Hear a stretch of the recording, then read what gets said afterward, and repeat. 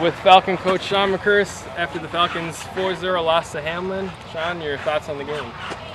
Well, I think there's obviously some things to sort out. I feel like there's a good run when we were down 3-0 that we played, and I don't think that always happens with every team. I think you get down 3 goals and a lot of teams can quit. I don't think that's going to be a factor for us this year.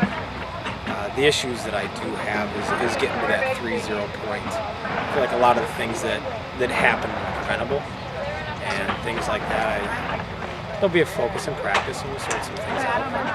Hamline really, they took it to us. They earned the goals, they put them away, and when we had some good run of play, they did some bending, but they sure didn't break.